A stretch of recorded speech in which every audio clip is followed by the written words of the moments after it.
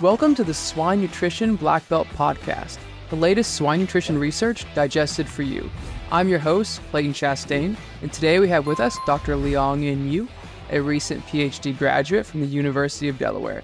So Liang, before we get started, would you mind giving the audience a short introduction about yourself? Yeah, hi everyone. I'm Liang-En Yu. So I am a PhD student in the Animal and Food Science Department in University of Delaware. I study intensively in gut health, especially in the intestinal epithelium side. So I study the intestinal epithelial stem cells and endocrine cells, which will be affected by the early life adversity. Great. So I read one of your studies about some of the work you did with intestinal epithelial stem cells in weaning pigs and kind of looking at the different alterations that occur in those cells around weaning. So would you mind sharing some of that study with us? So basically, we found that the early weaning age for the piglets, they reduce the nutrient sensing function which provided by the endocrine cells, especially inhibit the stem cells activity. As we know that the gut health relies on the proper intestinal epithelium population.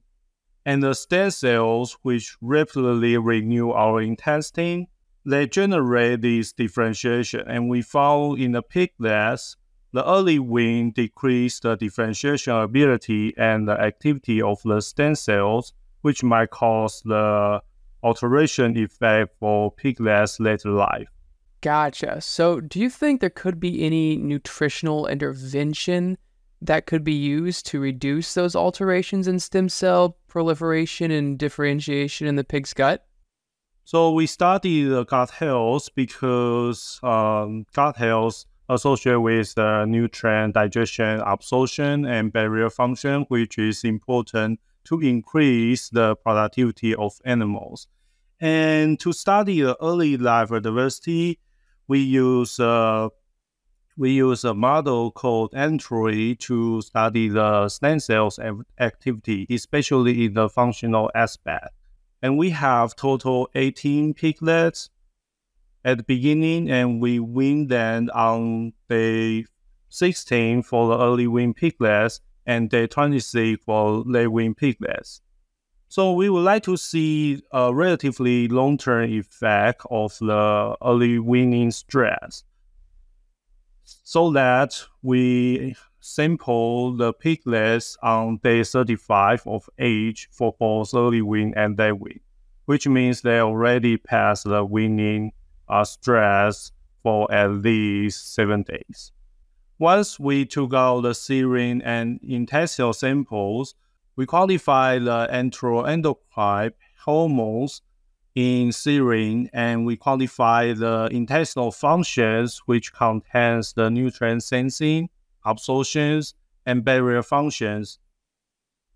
We also generate the stem cells enriched model called entry model to quantify the activity of stem cells and the differentiation ability of stem cells, which is important because in our intestine, that's rapidly renewed every 2 to 3 days in the piglet.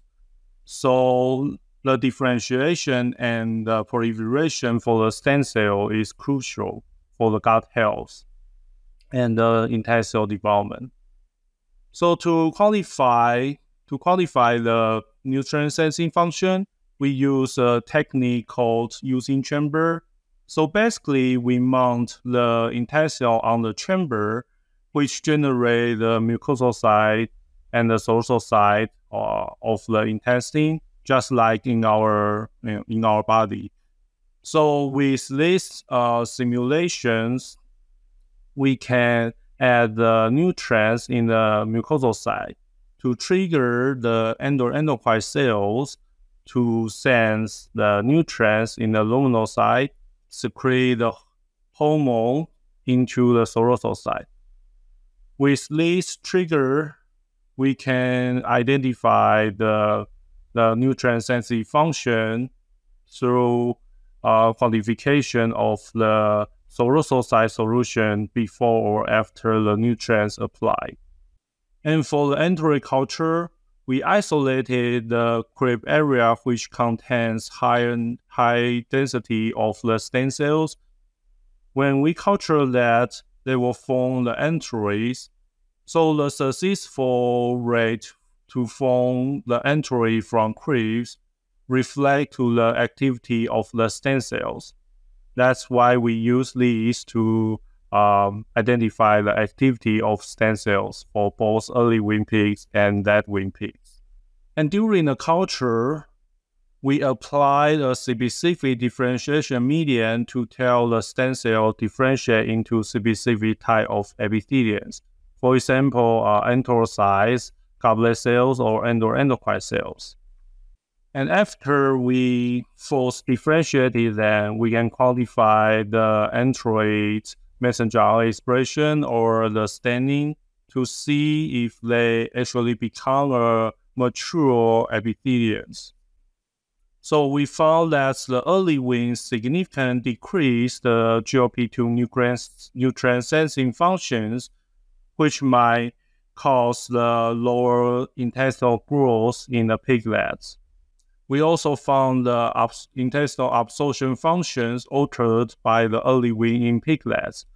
So compared to the early wean and late wean, early wean has higher dipeptide absorptions, but lower lysine absorptions in the early wean piglets.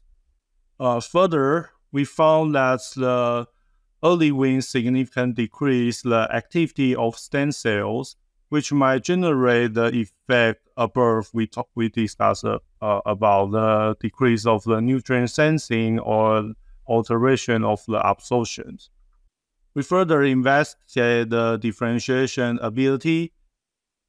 This is pretty unique technique that's used in the research area. So we basically isolate the early wean pigs enteroid and late wean pigs enteroids. We found that the stem cells isolated from the early wean piglets decrease the differentiation ability to enterocyte, which is responsible for the absorption. Numerically increase the differentiation ability to the goblet cells, which are responsible for the immune functions. And interestingly, we found that the stem cell isolated from the early wean is hardly to be differentiated into the mature endocrine cells. However, they can be induced into the endocrine cell progenitors. So we confirm that by quantifying the messenger RNA expression and also the staining. So the limitation of differentiations into mature endocrine cells caused by early wean stress might be a reason that we found the lower nutrient sensing functions or the alteration of absorption functions in early wean piglets.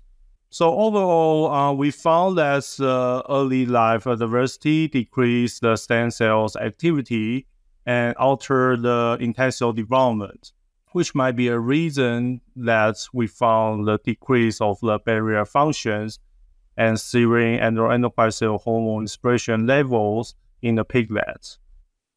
And we found that the early wean decrease the nutrient sensing functions and alter the intestinal differentiation functions, which is important to further investigate the detailed mechanism to develop a strategy against the early life adversity. L-Biotics, the pioneer postbiotic for digestive health in pigs, brought to you by Adair Biome. With over a century of experience in postbiotics for digestive health, L-Biotics contains heat-treated lactobacillus cell bodies and their metabolites. Stable by nature, L-Biotics can be easily stored and incorporated in compound feed. Gotcha. Well, Liang, I appreciate you coming on the show and sharing all this data with us. Thank you very much for inviting me. It's really good experience for me. Yeah, thank you. Yep, and everyone else, thank you for listening to the Swine Nutrition Black Belt podcast. Please visit us at swinenutritionblackbelt.com, and don't forget to subscribe to our podcast channel so you won't miss out on the next episode. See you next week. Hey everyone, we're always searching for the latest and greatest research to share each week. If you have a swine nutrition related research trial and would like to come on the show and share it with us, feel free to email the details about your research to hello@wisenetics.com.